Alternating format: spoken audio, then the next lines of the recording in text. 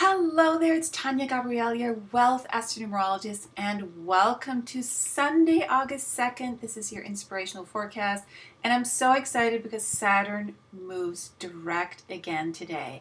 Saturn has been retrograde since March 14th, and it moved back into Scorpio in June, and so it's been rather interesting for all those matters in our life that we are still a little bit dysfunctional about. So this moment now where Saturn moves direct is going to really allow you to just completely let go of those unconscious or conscious things that you're holding on to that are keeping you in a pattern of being stuck.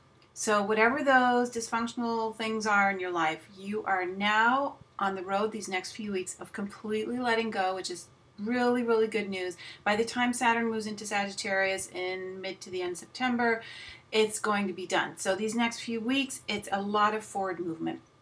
And the other good news about Saturn moving direct is that all the plans that you've made in the last few months about recognition, about accomplishment, especially regarding your career, your standing, these can now be implemented much more easily that Saturn's moving forward, because Saturn rules the part in astrology that is our career sector. So that's fabulous news. The other great news is it's Sunday, and on this Sunday, the 2nd, we celebrate the number 2 and the number 9, because the whole date adds up to 18, and 1 plus 8 is 9.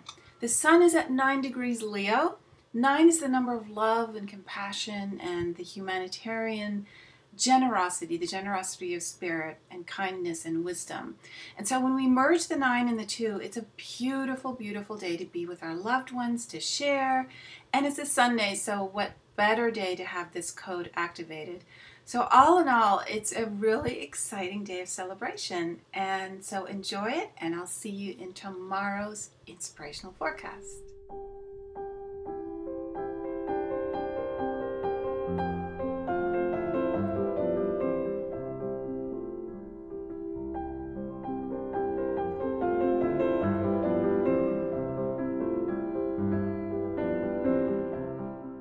Hi, I'm Tania Gabrielle. Thanks so much for watching. It really means a lot to me. And if you enjoyed this video and you'd like to take these forecasts to the next level, where you have all the information and all the details a month in advance, you might want to check into my new premium monthly forecast, where I go into great detail about the best money manifestation days, good travel days, good days to begin a new health cleanse, days to lay low and reflect, days you don't want to begin or plan important events, days that favor love and relationships, and days of action. Just click the link below and I'll see you tomorrow.